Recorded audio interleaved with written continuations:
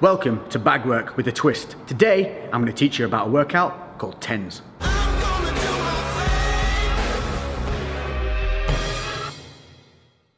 So what's up guys, and welcome to something a little bit different, and this is a heavy bag reps workout. Now what do I mean by that? What I mean is you don't need a timer. This is all about the number of punches you're going to be putting in. So this is basically something that's going to help you build that motor pathway to your punches. It's going to help you learn, but also it's going to be a good cardio workout, it's going to be a good muscular workout, and it's going to help you push those mental boundaries. So without further ado, let's get on and look at what we're doing today. First things first, equipment that you're going to need. Some simple gloves, 12 ounces to 16 will protect your hands enough for this. Most gyms will have them for you to borrow, so don't be afraid to ask. If not, you can get any old relatively inexpensive ones. I've got these Venoms, I think they're called the Venom Elite or something like that. I'll link them in the description below. Simple Amazon buy, so check these out, I could recommend them. Number two is footwear. Make sure that you have something on your feet that's going to give you the support that you need. You do not want to be wearing running trainers. If that's all you've got, do it barefoot. That's absolutely fine. But if you want to invest in something cheap and cheerful, which I've used and has lasted me a long time, some of these bad boys. So these are some relatively inexpensive Lonsdale boots. Again, I'll link them in the description. They cost around £30–35. The last pair I had lasted me literally 3 to 4 years. I can't remember what, because I had them that bloody long. So this is specifically a heavy bag routine, and I'm going to show you why. This may look like a relatively heavy bag, but if we give it a little shot, you can see how much movement there is in that bag. Now because we're going to be doing punching in numbers, we need something that's going to offer some resistance. Enter Big Red. If we hit Big Red, it doesn't go anywhere, and that's exactly what we want. We want our punches to be landing nice and solidly and transferring all our energy into the bag. If the bag swings or moves or is too thin and we miss, that's when we risk hurting ourselves. So the workout itself, it's called TENS. What does that mean? It's simple. We're going to do punches building up to 10. It doesn't mean 10 punches, you're going to be doing much more. But we're going to go from 1 to 10. We're going to go from jabs to hooks to combinations. Now this isn't about time, this is about numbers. So if you get tired, you suck it up, you reset, and you just keep driving through. This is going to be great for pushing through those mental barriers. Often, the body can keep going, but the mind quits. This type of training will help you push through those mental barriers and let you know that the body can keep going even when you feel tired. Additionally, this is going to help you build those motor pathways for learning to throw those punches correctly, because this one again is not only about time, it's not about speed either. So we're looking to get some good connections with the bag, we're looking to think about what we're doing with every punch, and we're looking to get better as time goes on. So the way TENS works is simply this, it's numbers of punches. We're going to start on the left side, then move to the right side, so each one is done individually. You're going to start with a single jab, then you're going to do 2 jabs, then 3, all the way up to 10. Then switching to the right side, we're going to start with the straight right, 1, all the way up to 10.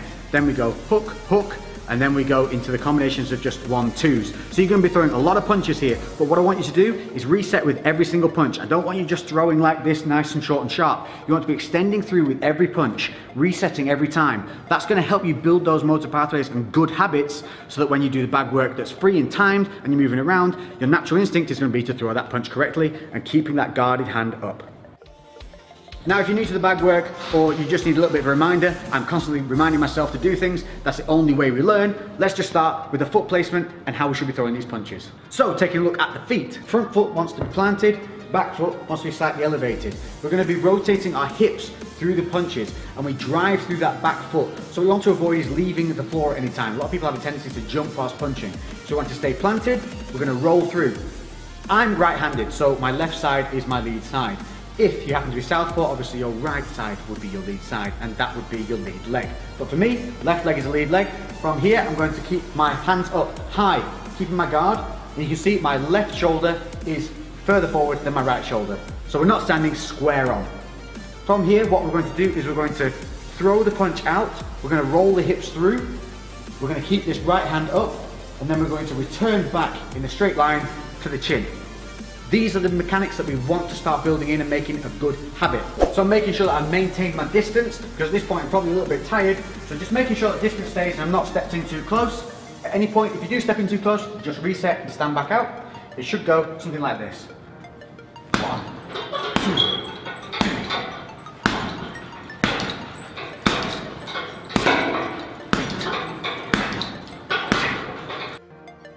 So moving on to the straight right.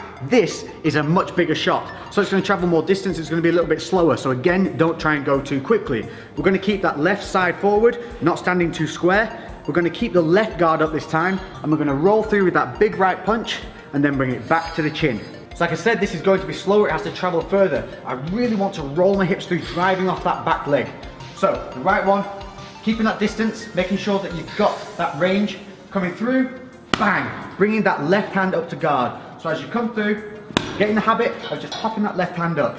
So when we're throwing them in multiples, slow it down, make it count.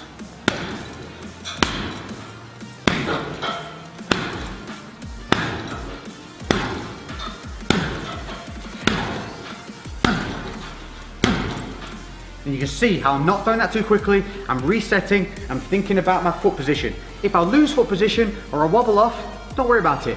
Just reset and start again. Hooks. Now there's a couple of different ways of throwing hooks, but we're going to concentrate on the close and personal hook. If you're further away and you're on the bag work, just a quick one, make sure that you are rolling the knuckles over as you throw from distance. We're going to stay quite close to the bag, this kind of distance. The reason I want you to stay close to the bag is to reduce tweaking the shoulder or hurting your hands.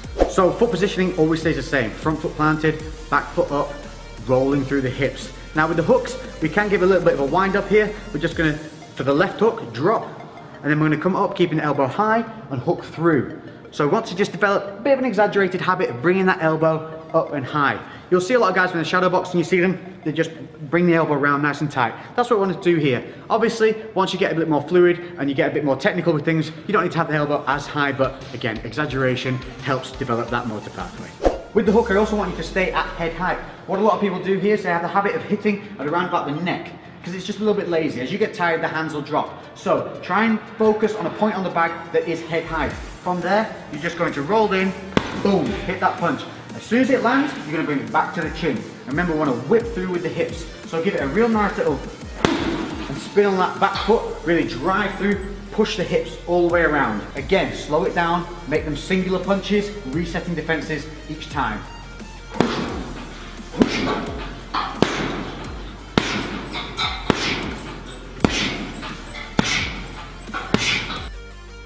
Now if you're like me, one of your hooks will feel more comfortable than the other. For me, my left hook's very natural, but the right hook seems to feel a little disconnected because it's traveling further. With the left hook, I tend to turn my hand over and really bring it in.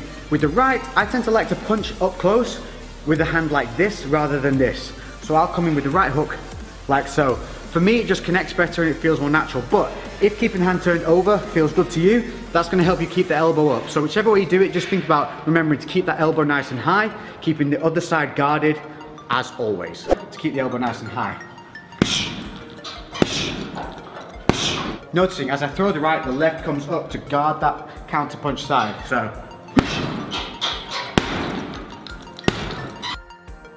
So by now, the sweat should be flowing, you should be feeling it in the lungs, and we're going to move on to a 1-2 combination. Nice and simple. So for this, you're going to be doing one punch straight after the other. You're going to be coming in with a jab, then rolling back through with the straight right.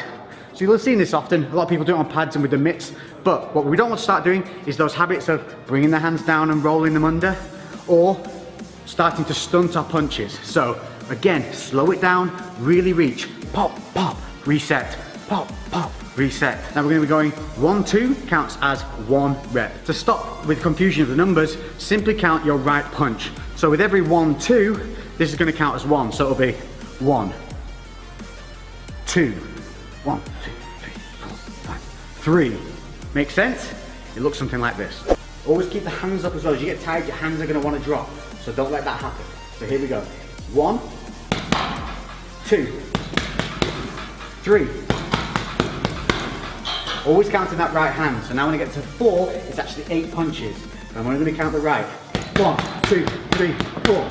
So by the time you get up to 10, you're actually going to be doing 20 punches. So there you have a nice variable that is an untimed, great workout using the heavy bag that's going to help you build that motor pathway. It's going to seriously work the muscles of the triceps, the back, the core. Make sure that you're driving through your legs. Make sure that guard stays up. Don't let the hands drop. Break those mental boundaries.